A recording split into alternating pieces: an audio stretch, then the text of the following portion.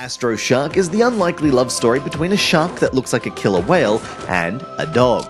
Hold on, it doesn't stop being weird there. So, one day the dog is kidnapped and then the kidnappers escape with it in a rocket. Not one to let this slide, the shark engages its hydro thrusters and rockets off into the cosmos after it. Apparently whale sharks can breathe in space. So, on the surface of this game it looks like another orbital flinger where you use the momentum of travelling around planetoids to traverse the universe. But as a positive surprise, Astro Shark is a game that expects mastery of its mechanics as each level throws progressively harder challenges at you. This was not unexpected from this style of game.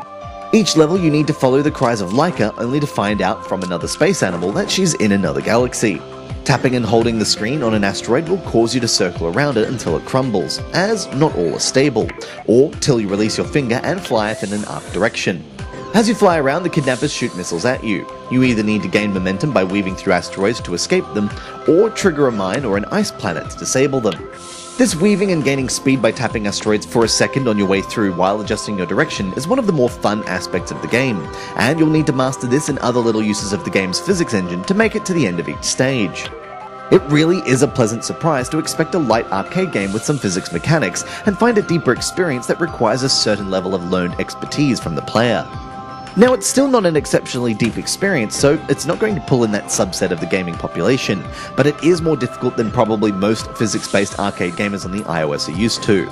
This might be a detriment, but flying through space is a lot of fun, and especially in the later stages, you feel a sense of accomplishment when you reach the end.